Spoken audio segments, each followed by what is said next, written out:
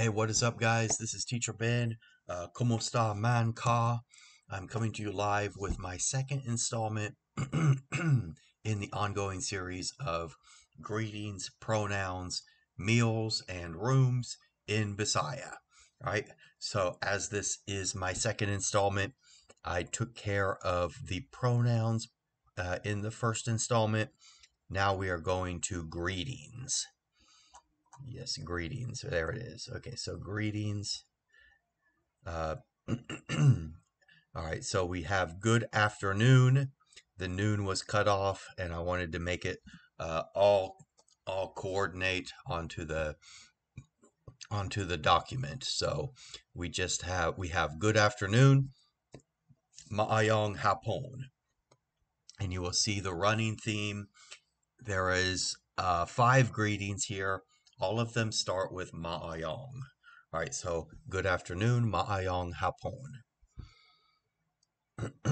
One more time, maayong hapon. All right. Next, we do have good evening. That is, that is going to be maayong gabi. All right, maayong gabi. One more time, maayong gabi. And good day, maayong adlaw. All right, maayong adlaw. One more time, maayong adlaw. And then we have good morning. That is going to be maayong buntag. Maayong buntag. One more time, maayong buntag. We also have good noon. Good noon is going to be maayong udto. Maayong udto. One more time, maayong udto. And finally, we get a greeting that doesn't involve maayong. You can just say amping. Amping is take care, right? Take care is amping. One more time, amping. And actually, the rooms is very short. I only have two rooms here, so we can take care of them in this lesson. House is going to be balai. All right, balai. Give it a try. All right, balai.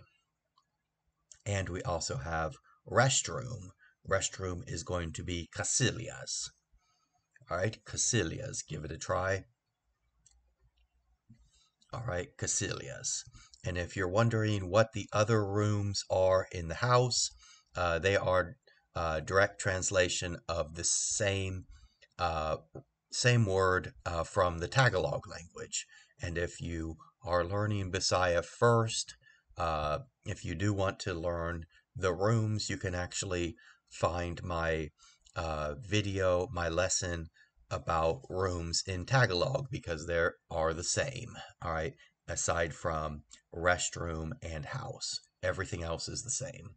All right, so there you have it. That was, in fact, my second installment in the ongoing series of greetings, pronouns, meals, and rooms in the Bisaya language. Stay tuned for more short lessons in the future. Much longer lessons will be coming soon. To stay up to date on these and get a notification when the longer videos are posted, do like and smash me a subscribe. I look forward to seeing you in the next lesson as my loyal subscriber. That is all for now. Paalam.